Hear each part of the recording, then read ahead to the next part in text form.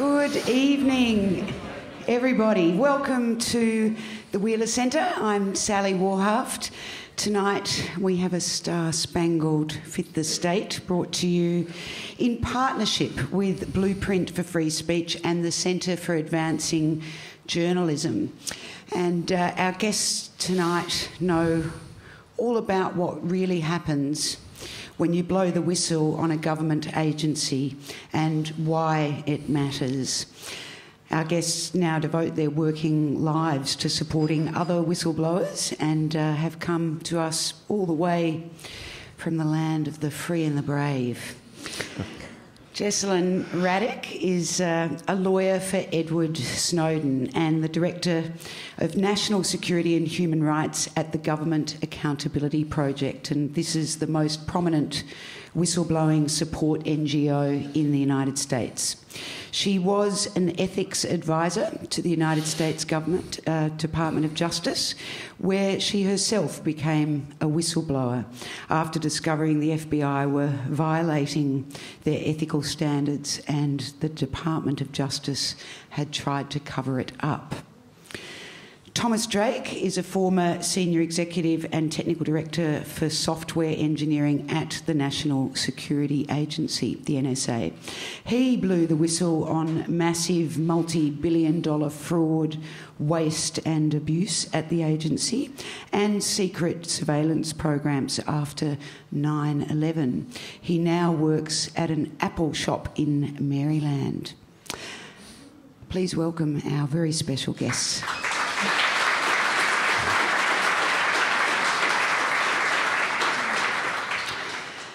Jesselyn, I'll start with you. You've said that all whistleblowers underestimate the sheer force of the executive branch raining down on you.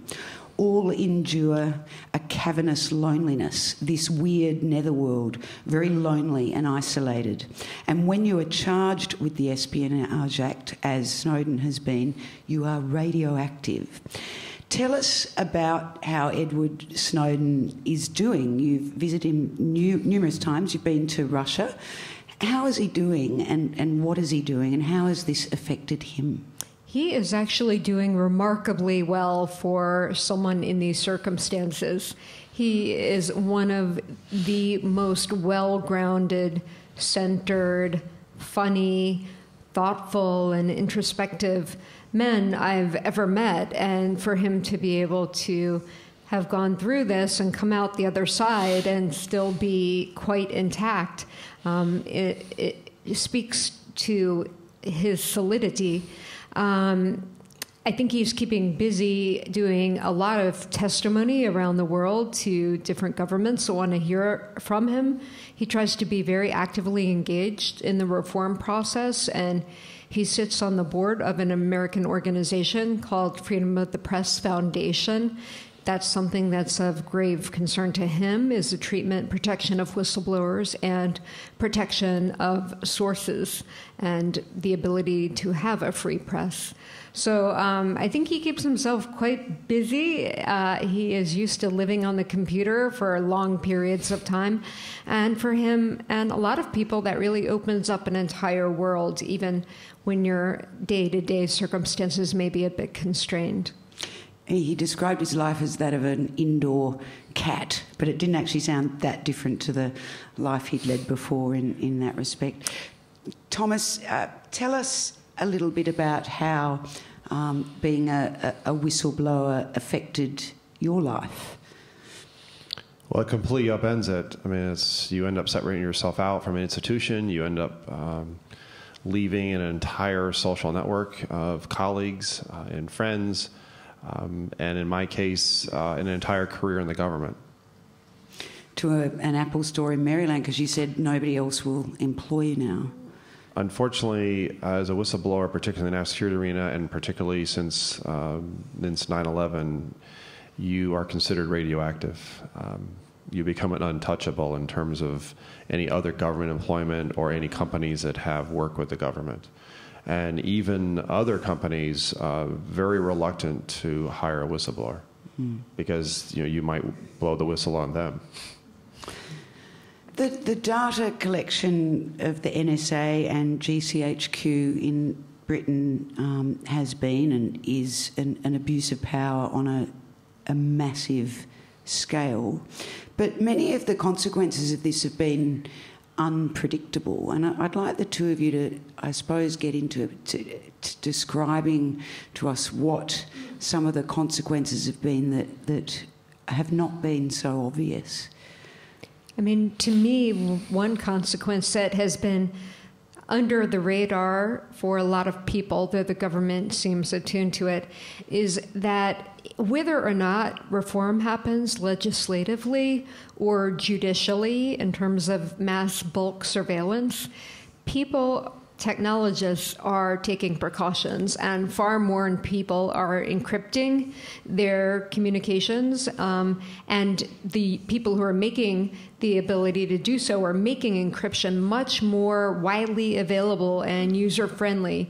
And newsrooms have created Secure Drop, whereby people can disclose safely and anonymously. And I know as a lawyer, and I must use encryption in order to represent the national security and intelligence clientele that I do. And I also know that most journalists I won't deal with if they're not encrypted, and most of them are using at least a basic form of encryption. I think that's something that's been a bit under the radar to a lot of the people who are hand-wringing in Congress about whether or not their bill will be stripped or go through. Well, I mean, Edward Snowden says too, this is his drive now, isn't it, to try and work out new methods of encryption and so on. But I would have thought that wherever you can have somebody that can create encryption, you can have somebody else that can bust it. You're in a cyber arms race, especially at the nation-state level and other entities. There's no question that even NSA considers anybody using encryption to be suspicious by virtue of using it, because that means they must be hiding something. And if they're hiding something, then they want to know about it. I do have colleagues who don't use any encryption, and the reason they don't is it doesn't matter to them. And these are people that actually used to work there. But I think there's a bigger thing at stake here, and it's ultimately beyond protecting and due diligence and sensitive communications and keeping the government from invading it wherever possible. I understand all that, but information in the digital age has become the currency of power. And the government wants to control it, and they want to particularly control information about itself. And so you have this irony of the modern digital era, where we have extraordinary amounts of data being generated by virtue of the technologies that we now use and enjoy.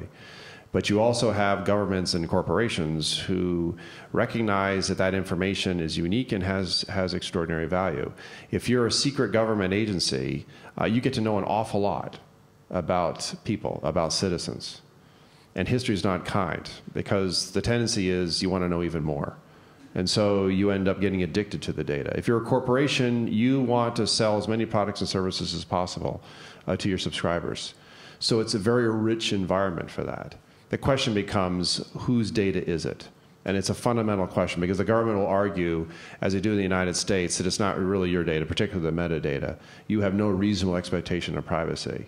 It's ours to get through various means. If I'm a corporation, then you have terms and conditions in which you basically cede ownership of that data for their own use. Well, you talk about this individual sovereignty, and is what you mean by that each individual has a right to own it? Is that even possible?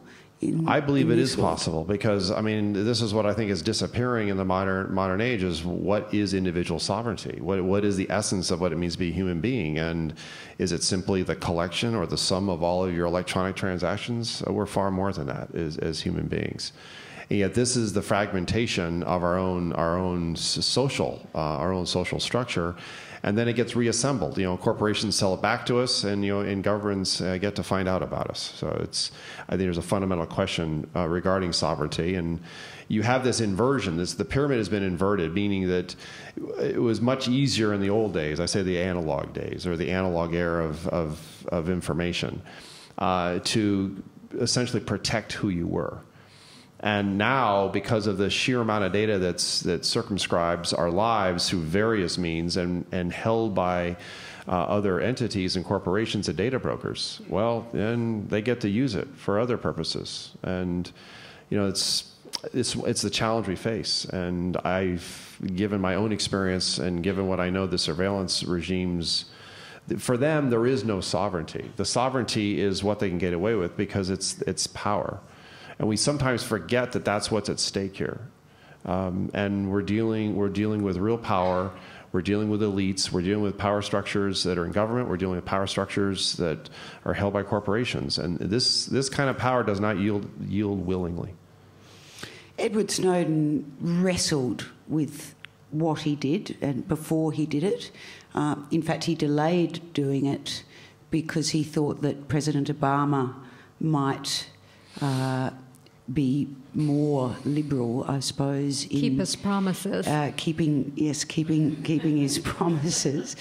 But he did wrestle with it, and he has expressed many times that there is a need for security, there is a need for information to be gathered.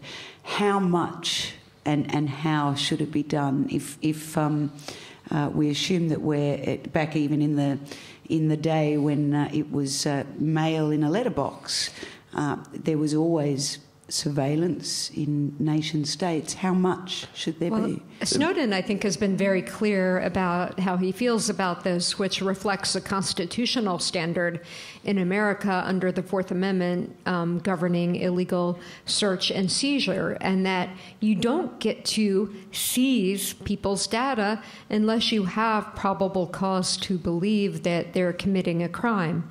Now, even when you water that down to having only a reasonable suspicion, even that has been dispensed with. There is no threshold right now for gathering data. It's completely indiscriminate, and therefore the NSA has been gathering data on hundreds of millions of innocent people in the U.S. and all over the world. So I think he and a lot of other reformers would like to see a return to the constitutional standard and the first commandment that NSA used to follow, which was, "Thou shalt not spy on Americans," according to our Constitution. So I think that's where he would come out on that. I think there's another issue, though. The opportunity costs for the government was much higher. Technology has actually brought the cost of accessing information, even storing it, essentially to zero. So it's extraordinarily tempting when I can access vast reams of information. In the past, I had to work at it. Even traditional means by which I would actually surveil someone electronically, there was an opportunity cost. I had to dedicate personnel. I had to dedicate time. I had to dedicate money. Now, geez, I mean, I either access it, hack into it as a nation state, or I got cooperating agreements with telcos and ISPs. You actually get lazy in terms of traditional law enforcement. You get lazy in terms of going after real threats, because now you're essentially collecting everything just in case, which means it's even harder to find the real threats in the data. And somehow it's the data where we're going to find it. And then we don't have enough people, so we're going to use algorithms. We're going to use signatures. Well, that's one of the ironies in this whole story with Snowden, is that you've got the NSA, with all that they collected, are still clueless about what exactly he took and who has it. Which is, I mean, that makes me wonder just how competent the NSA are. I mean, it took them 48 hours to work out that it was Snowden who'd done it, which it was quite a long time given the manpower I imagine they had onto that. How good do you think the NSA are at actually using or manipulating or either for good or ill, this information? They're not, because you don't create a multi-billion-dollar storage facility out in Utah, right?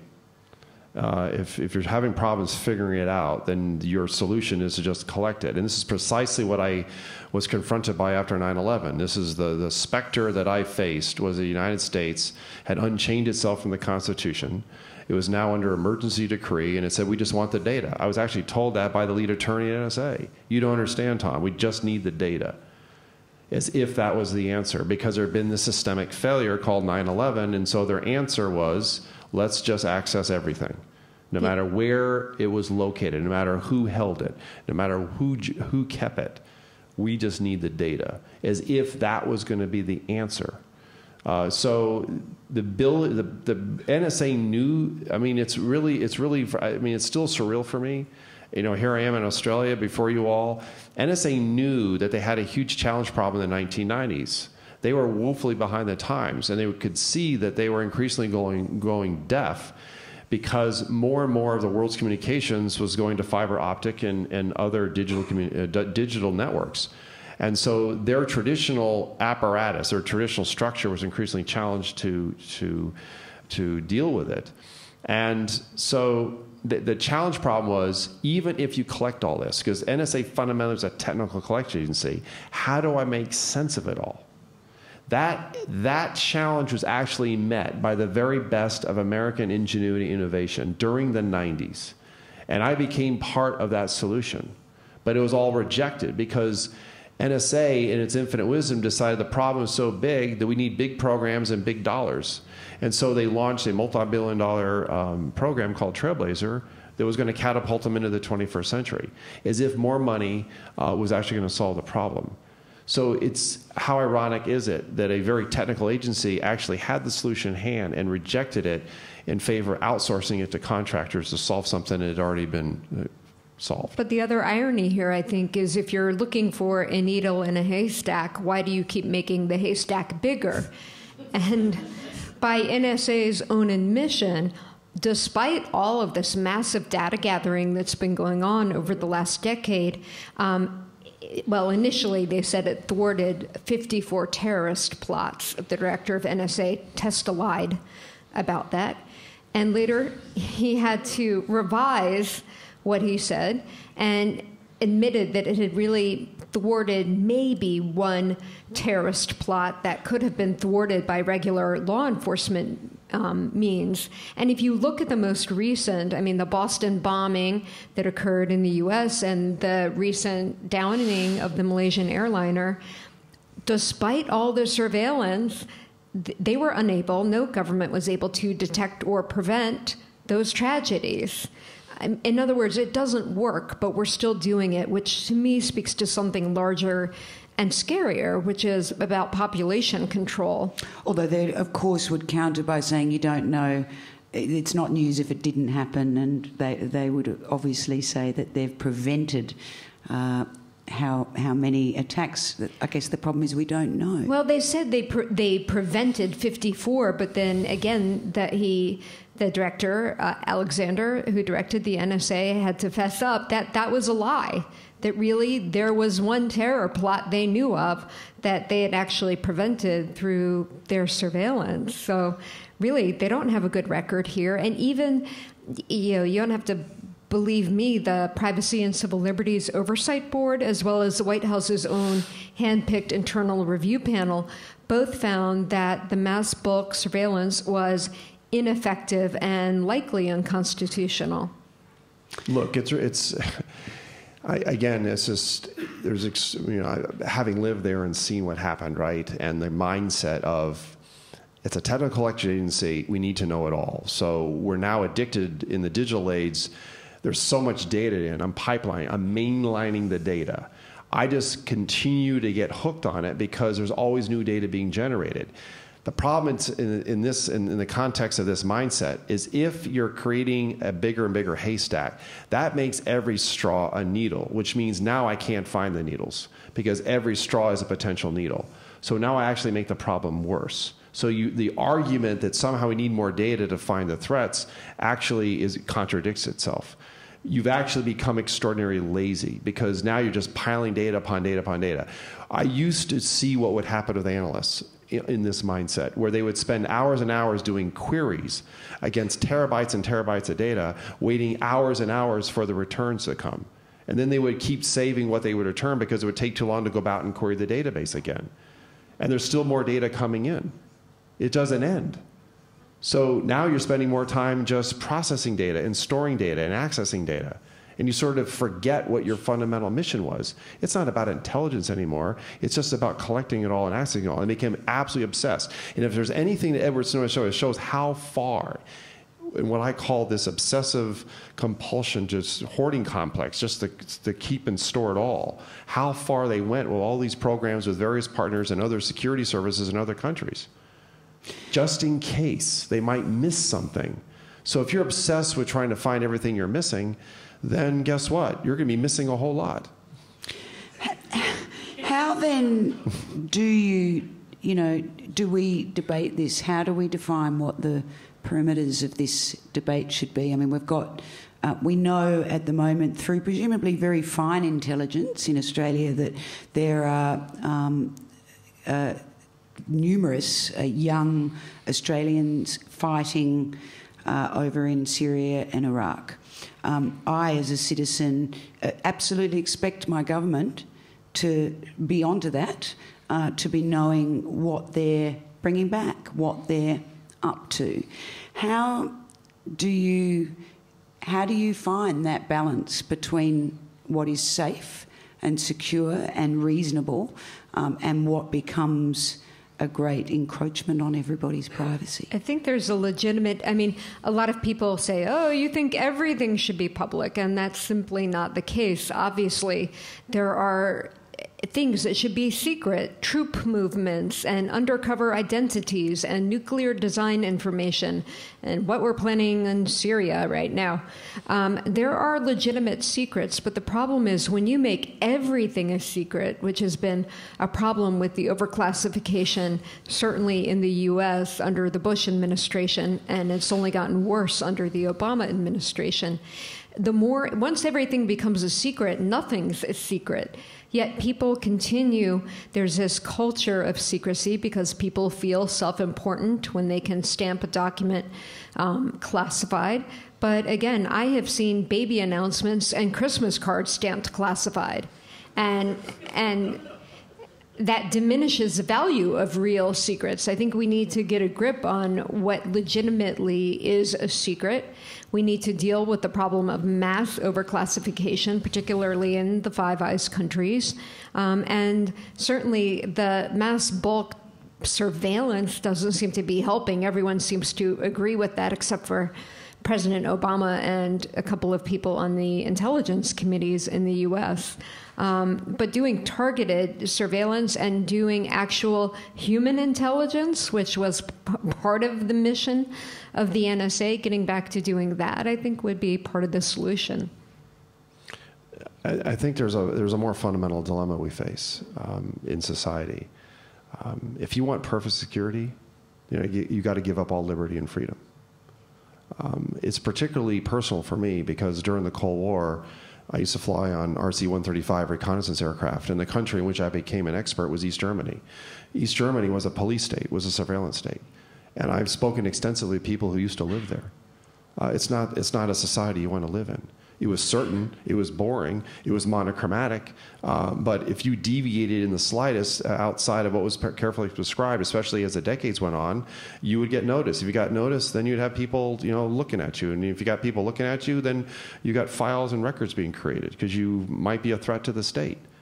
I mean, this is a fundamental question we have to wrestle with. Are we going to actually eat out the heart of democracy for the sake of security? We're going to lose both.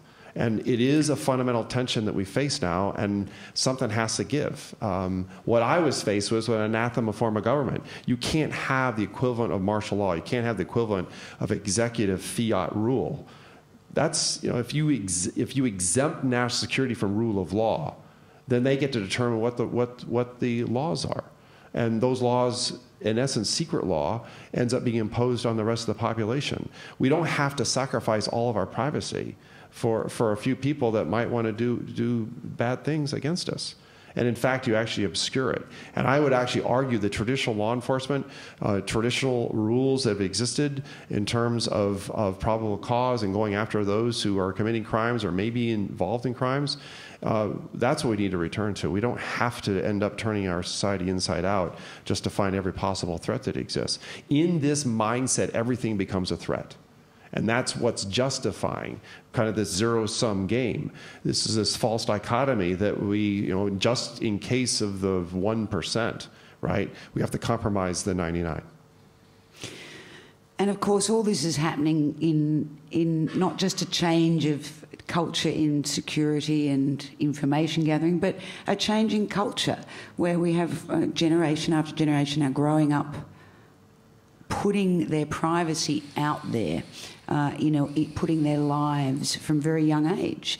And I wonder if there's I wonder what your sense and what you actually know about public opinion is on these issues, and whether people are as aware of this as they should be, or whether they're kind of softened up to it in some way. Certainly, a lot of people are putting much more out there because they have the ability to do so, and because it's fun, or because it allows you to share. When you actually look at it, when I actually try to hack into my own kids' accounts to see what they're doing, they actually have more privacy protections than I ever thought they would. And they have their public Instagram account, and they have their private one that only they and a few of their invited friends can see, and Snapchat, and where the picture dissolves after a few seconds and things like that. But I think there's a difference between, for example, sometimes Amazon tells me that based on the books I've ordered, here are 3 other books we think you would like to read. Well, if I'm annoyed by that, I can terminate my relationship with Amazon. I can't terminate my relationship with the government. And additionally, Amazon doesn't have the power to arrest me and put me in jail, whereas the U.S. government does. So when the U.S. is doing this sort of data gathering on people, to me, that's very different than when a private corporation is doing it. I mean, certainly there's some dangerous overlap, and in terms of the pathology, it's the same. But in terms of the power that the corporation has versus what the government has, there's a difference. There's 2 things. You have an economic reality that surveillance is a growth industry. And there's enormous amounts of money being transferred into the coffers of a very small percentage. But it's enormous profits. And because it's a growth industry, they're incentivized to continue to sell the fear and also promote the fear-mongering of these existential threats. There's also the reality that increasingly governments want to know more and more about their own citizens. And so they want to buy the equipment that lets them keep track of their citizens for social control. History's not kind here. I think it's really critical, once again, to focus on, if we don't learn the lessons from even the dark chapters of the 20th century, we're doomed to repeat those in the 21st century and beyond. Here's another reality. When I confront people with this whole meme of privacy, people say privacy's dead, you don't understand, Tom, it's now the digital age, it's all different. I say, okay, fine, then you just give me all the keys to your car, give me the keys to your apartments, to your house, turn over all of your email files to me, and your passwords, and all your medical records, and all your credit cards. And I'll put them in a box, and I'll take care of it for safekeeping. And they say no. Well, how many people would do that out there? Yeah, I don't think no one's raising their hand. Yes, I will do that. Right? Why? Why is it that people, when confronted by the stark reality that they're not willing, as a consenting adult, to give up their keys and their passwords and their accounts and their quote-unquote the personal information of their lives, and when confronted, they say, well, that's me, that's mine, it's my choice. Really, it's your choice. So you're not willing to give me what you claim is private, what you claim is yours. Even as a consenting adult, you will not consent to that, but you're more than willing to let the government run roughshod over that and have access to it, or let the corporations provide access to it as back doors or front doors to the government. That's a fundamental contradiction. You really trust your own government to keep your data safe, and that they're not going to abuse the the privilege of seeing your lives all unfolded before them. Look, they don't know you. They don't have a relationship with you. Remember, this is what I was confronted with early on. I realized that the strategic decisions the United States was making in the deepest of secrecy, if they thought that this was such a good thing, then why didn't they go to the public and say, we're doing this on your behalf, and let's have a conversation, debate about it? At least now, because of the Edward Snowden disclosures, we're finally having that debate.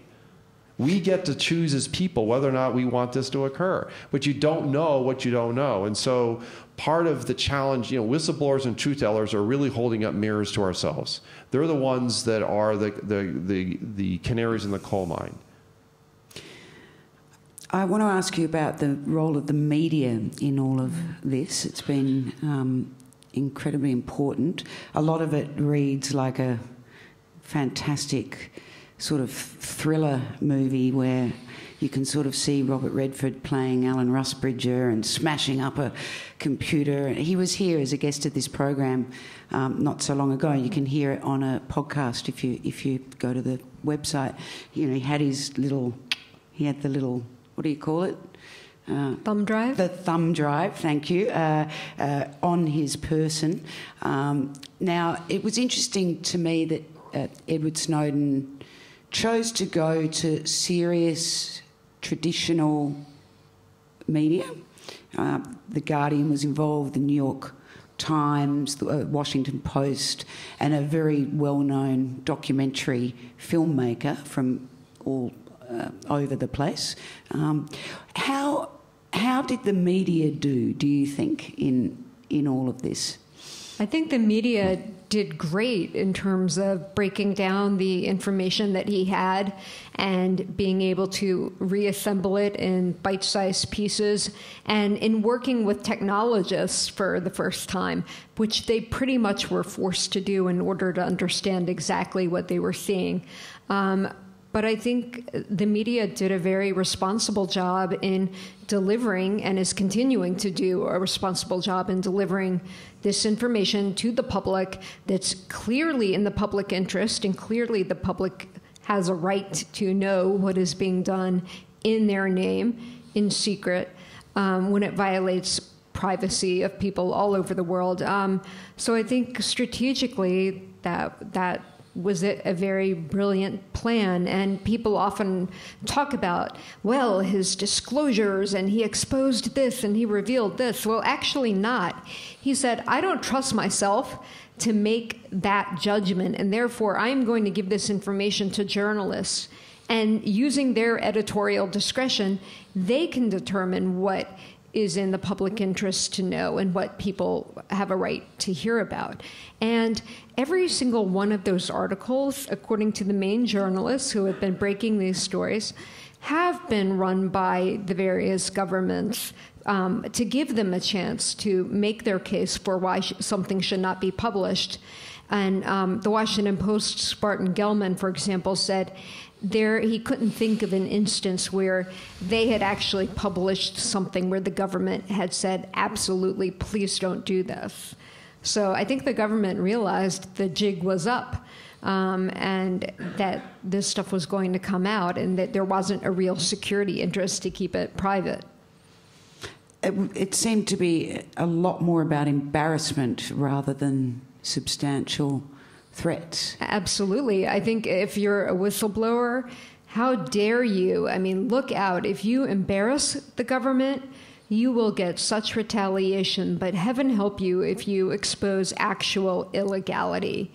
They will unleash everything on you. And you can see that with Edward Snowden. He has lost his family, his life that he had, his friendships, his love, everything he had to leave behind in order to take this tremendous act of civil disobedience so that we could have a conversation.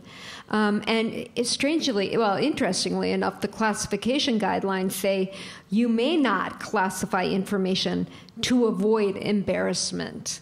But that is precisely what has been done on numerous occasions. See, I'm present, having lived for many years under the boot of the Department of Justice, looking to put me away for many, many decades. and the reality that the original chief prosecutor threatened me with spending the rest of my life in prison if I didn't cooperate with a government investigation, which I refused to do after that.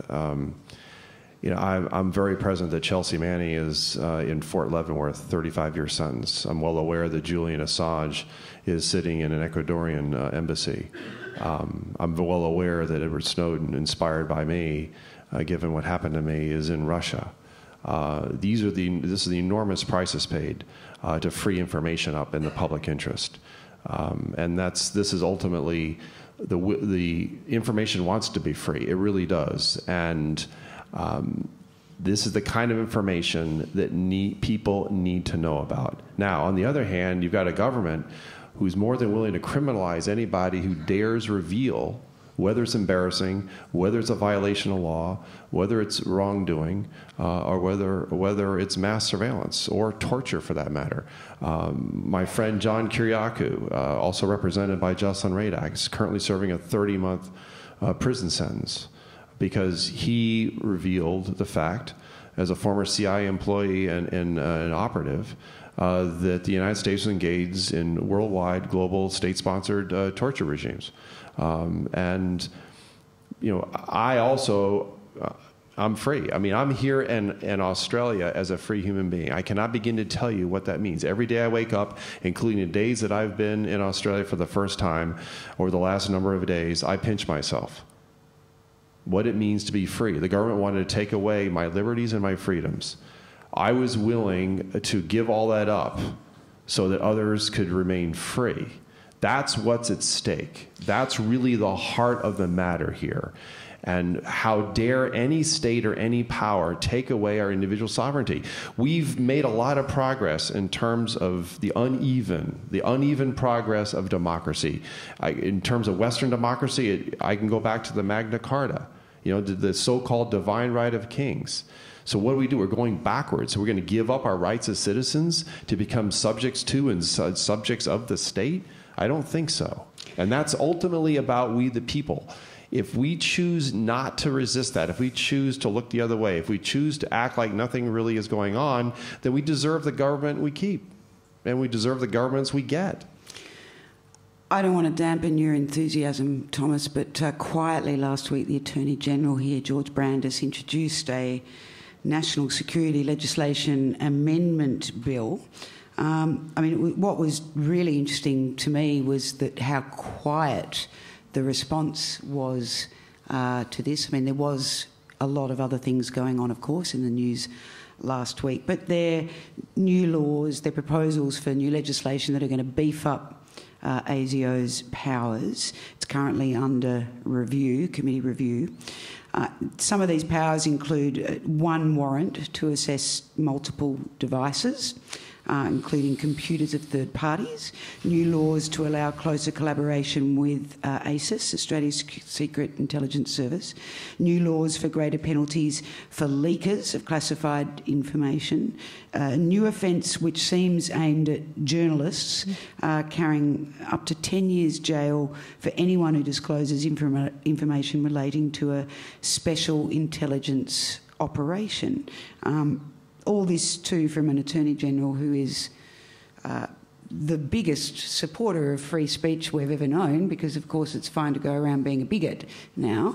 But God help you if you actually were to reveal some truth, I suppose, along the lines of what Edward Snowden has done. How does Australia sit in your idealistic mind there, Thomas?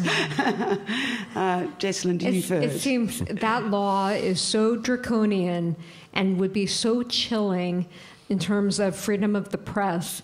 It would criminalize a reporter talking to a source. In fact, I was at Splendor in the Grass, and your Member of Parliament, Steve Chobo, said unequivocally that if a journalist reported a story on the same revelations as the ones Edward Snowden had made, that they would be subject to prosecution under this law, which carries a 10-year jail sentence, as you noted, and would also put the source in trouble. It's the most draconian thing I have seen, and it is completely antithetical to a free and open democratic society. We also have a leader who's a supposed constitutional scholar who's doing some pretty dreadful things with our First Amendment.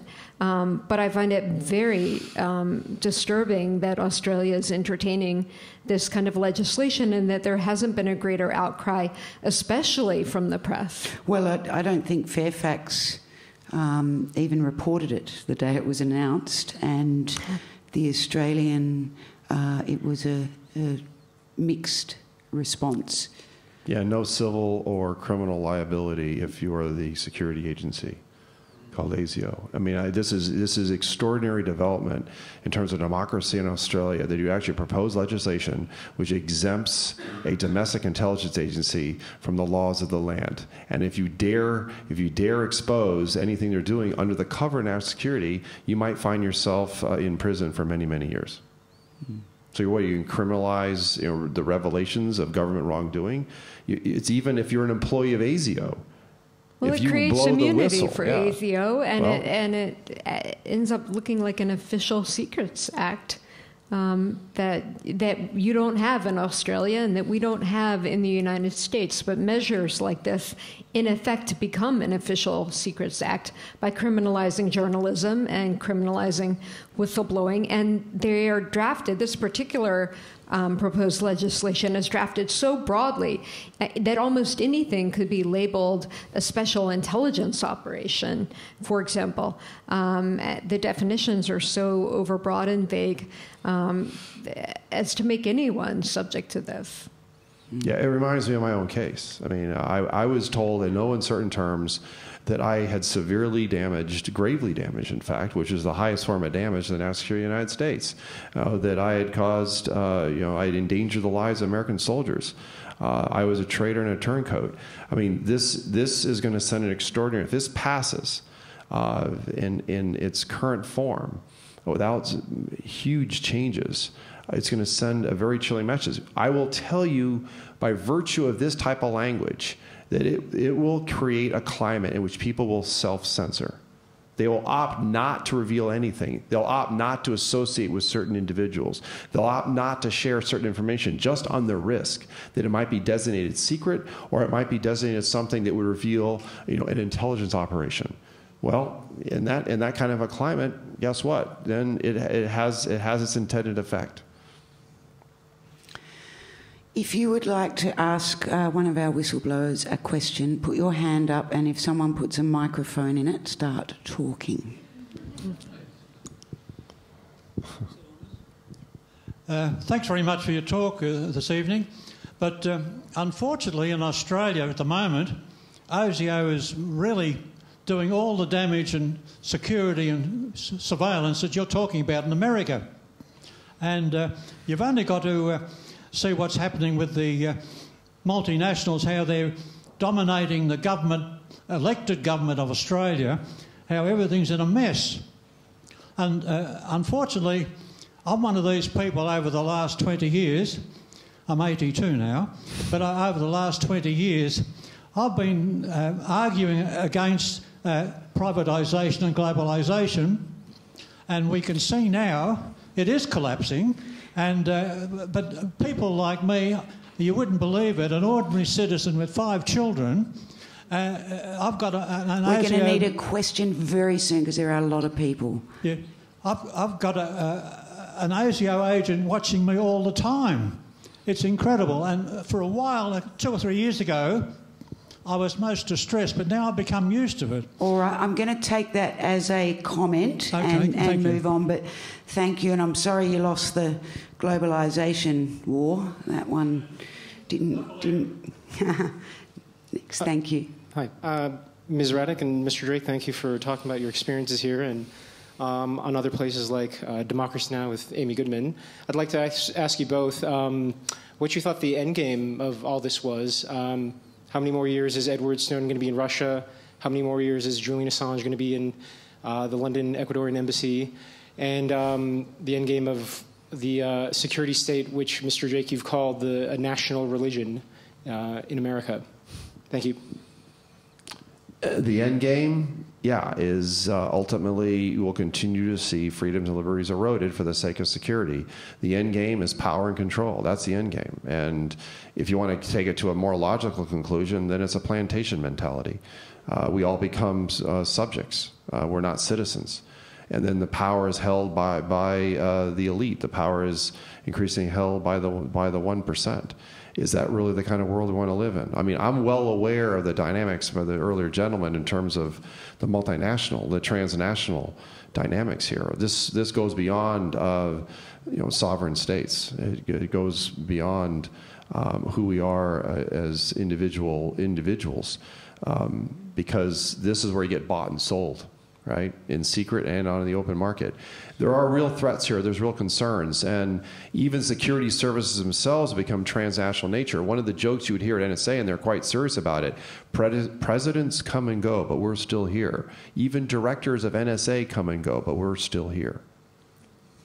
In terms of Edward Snowden, he would love nothing more than to be able to return home under the right circumstances, meaning not facing an Espionage Act trial in which he has no defense. There is no public interest defense when you're charged with espionage, no whistleblower defense, no overclassification defense.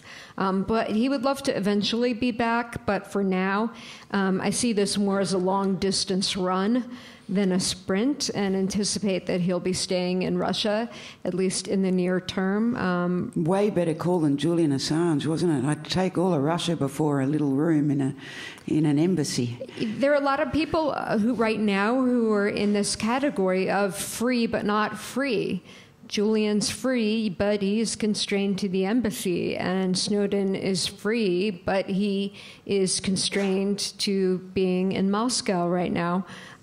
Sarah Harrison is free, but risks a terrorism prosecution if she tries to return home to the UK, and so she is exiled in Germany right now. We've created an entire class of people who are theoretically free but are quite constrained, and I think that's a horrible path to be on.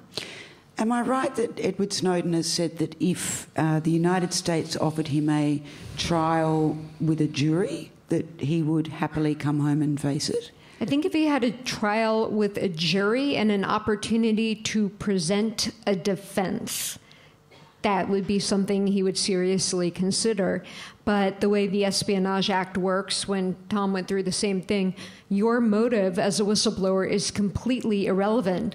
So whether you wanted to sell secrets to spies for economic gain, or whether you wanted to give information back to your fellow citizens so they can make informed decisions, doesn't matter. And you don't have a chance to explain that to the judge. It is a strict liability offense, and there's no opportunity for your salutary motives to come into play, or for you to make your case for all those people who say, oh, Snowden should face the music and make his case and man up. Well, if he had an opportunity to really do that, I think he would. Look, the reality for me is I'm the only person who was criminally investigated, who was prosecuted, charged, indicted, and convicted for surveillance, and all I did was expose it. John Kiriakou, the only person in prison because he exposed torture and had nothing to do with the torture program. So you have Edward Snowden, who's disclosing how far the surveillance apparatus has metastasized over the last decade plus. He had to leave the country to have any hope of getting this information into the hands of journalists. You had Chelsea Manning, who exposed the extraordinary follies of American foreign policy and the tragedy that ensued, and all that we have caused as a result of those foreign policy misadventures. And what does he end up? 35 years at Fort Leavenworth. I'm well aware of the extraordinarily high cost that these people and we pay for standing up against power. And power wants to break you. Power wants to ensure that you are punished severely. The question is what is society at large going to do? That's the question.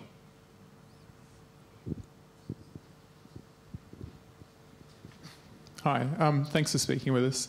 During the talk, both of you referred to the sort of constitutional safeguards that were involved. There was discussion about the United States freeing itself of the shackles of the Constitution, or discussion about the Fourth Amendment. For people that reside in countries that do not have that strong positive rights background in their law, and for whom many of the sort of apparatus of surveillance and collection are centred offshore, for example, you know, there's no Australian Facebook, there's no Australian Google yet. What advice would you give to people who are in that position, I suppose? Well, I understand the Bill of Rights because we're not using the United States, you know, is at least up for sale. Maybe you can get it for pennies on the dollar. Okay, you know, it is.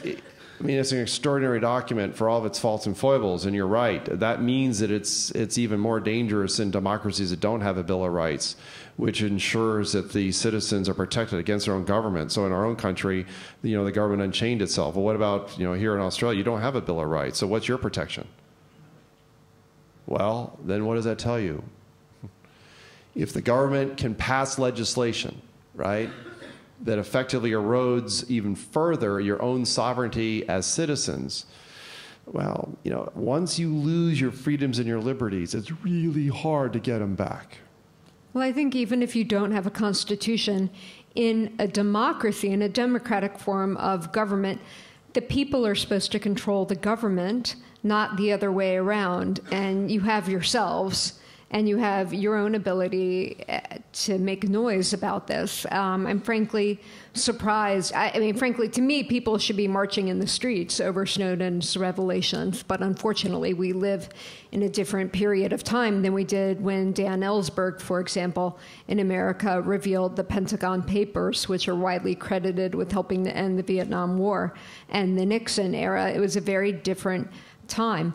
But populist outrage can go a long way, and one of the biggest battles I feel I fight every day is against apathy and against people saying, well, it doesn't affect me, or I have nothing to hide, I have nothing to fear, or the government can't possibly be interested in me, I'm not doing anything that interesting. To me, that sidesteps the problem, and I think you have a lot more power than you realize in any form of representative democracy. But I recognize the challenge that people face. I mean, I had many, many colleagues who will not see me. In fact, there's no one right now that has any regular contact with me from where I used to work. And they actually say why. Some of them are quite honest about it. It says, I have a job, I don't want to lose my job. I have retirement, I don't want to jeopardize it. I have a mortgage and I have kids in college. So for them, their own personal security takes priority over whether or not they're actually losing their freedoms and liberties at the larger level. So the fact that I ended up doing what I did says, well, yeah, why would I do what you did? Because look what price you paid. But then what kind of price you put on liberty and freedom? It really does matter. I mean, it just comes back to who we are. And, you know, it's our call. In the end, it's our choice. And I keep telling people you can blame the government and blame others and point fingers. Well, then what are you going to do about it tomorrow? You know, if you're informed, you have knowledge, and you can put that knowledge into action.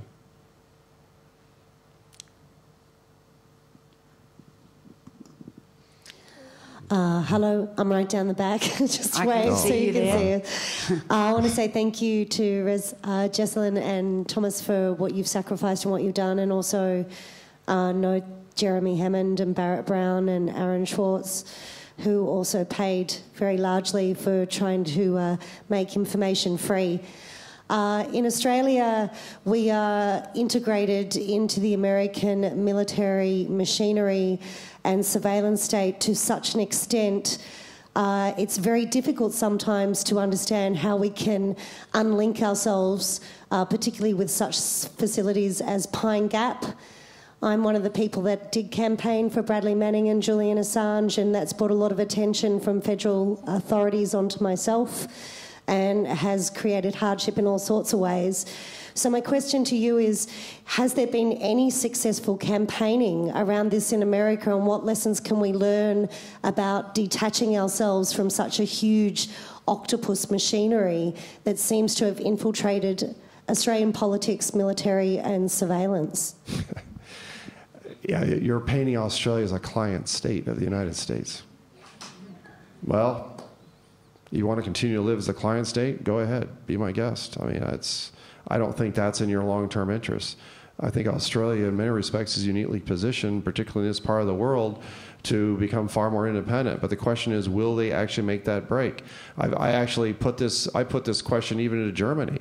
Germany's uniquely positioned in terms of its own history, but will it break away from the American empire? You have to remember you're dealing with an American empire, and it's not going to let go of its client-state relationships very, very easily. Just not. So the question is, are there enough? Do you have enough of a significant minority that's willing to stand up and make a difference? It's certainly worth the effort. I keep telling it's independence everywhere, as far as I'm concerned. But I mean, Pine Gap, yeah, I'm well aware, Echelon, the Five Eyes community, extraordinarily powerful. It's existed for many, many decades, and it's become even stronger since 9/11. And that power is not going to yield itself very willingly, and it increasingly hides itself behind the mantle of national security to conduct its affairs in secret. Hi. It seems though there's a broader framework issue here. In the American legal system, you've got privacy protections primarily through the Fourth Amendment. But my observation is that American privacy laws are very weak. The Federal Trade Commission has recently complained about mass data broking, where data of individuals has been handed around and provided with very little restrictions. And it seems that this has been a continual problem in America, that whilst you might have Fourth Amendment rights, general privacy protections in statute and in common law is quite weak. And to an extent, you've set a framework of weak privacy protections, and there's an element of you've made your bed, and there's an element of lying in it here. Now, I'm an optimist, so I would like to think that it's possible to reverse a problem. If you were the legislature of two, what would you do? How would you institute some form of privacy protections, notwithstanding the fact that your First Amendment rights give Trump privacy protections under your Constitution? So if you're now the Congress, what laws would you implement to remedy the problem? Not just on whistleblowing, but I'm talking about general privacy protections in the United States. The USA Freedom Act, I think I would dismantle NSA, or at least withdraw funding for it, as Representative Amash suggested doing, and nearly got that bill passed in the House. I think I would end the 215 bulk surveillance collection completely, kill it. I don't think it'll stand up constitutionally in the courts. In terms of the Foreign Intelligence Surveillance Court, which is really this small little enclave of judges who rubber stamp warrants, and I think have rejected 3 in its entire history. I would make sure there was an advocate for the other side, because right now that so-called court only hears the government's side and routinely approves every government warrant. So there are a number of legislative reforms that could help. I think strengthening whistleblower protections would also help in terms of having an affirmative whistleblower, an affirmative public interest defense. Right now we have whistleblower laws that sound good in theory, but number one, they don't cover national security and intelligence whistleblowers. And number two, when you get retaliated against, even if you're in another category of whistleblower who's covered, there's no independent cause of action for you to bring against the government for their retaliation. For me, you actually have to have an independent investigation of all of this. It's gone way too far. You actually have a secret government not beholden to the Constitution. It's arisen from in the United States, and they don't care. There is no rule of law. It's whatever they can get away with. It's the Catch-22. It's a Joseph Heller novel. We have the power now. Who's going to stop us? So legislation by itself is insufficient. First, you got to expose all the wrongdoing and all of the criminality first. All this emphasis on whistleblowers and truth tellers. Remember, we're just symptomatic of the conduct of government gone rogue. It's pretty incredible to me that there is not a single investigation of the NSA in the U.S. I mean, at a minimum, Congress should have appointed a special prosecutor or independent counsel from the Justice Department to investigate NSA. In fact, I think the only such investigation going on right now is the one being conducted in Germany by the Bundestag, that investigation, and even that apparently is being spied on by the U.S. So the U.S. is spying on an investigation of the U.S. spying on Germans. Last question at the front. We'd all like to fight against apathy, but in Australia, most of us can't be bothered, you know. You know, I do have hope, though. I know it's interesting. I had a number of conversations. I really do. I think you are uniquely positioned. There is this irreverency. You have this wry sense of humor. It's even biting. You don't take authority too seriously. This cue that's on my lapel is question everything, especially authority.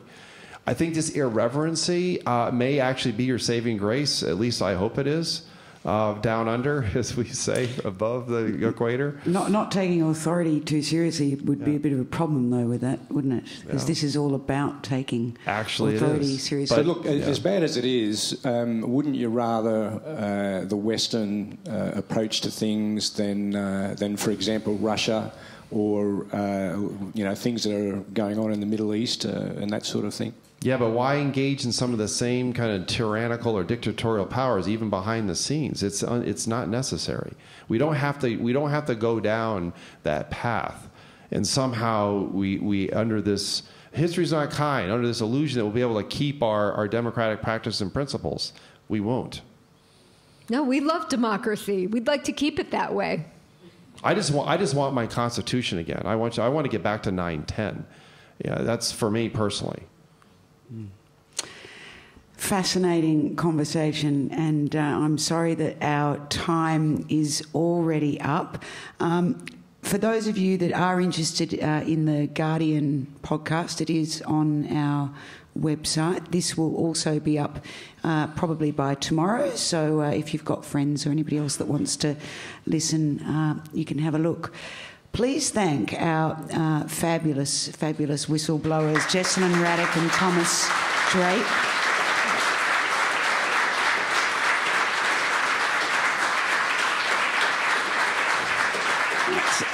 It's really, really lovely to have you here and free and well and smiling.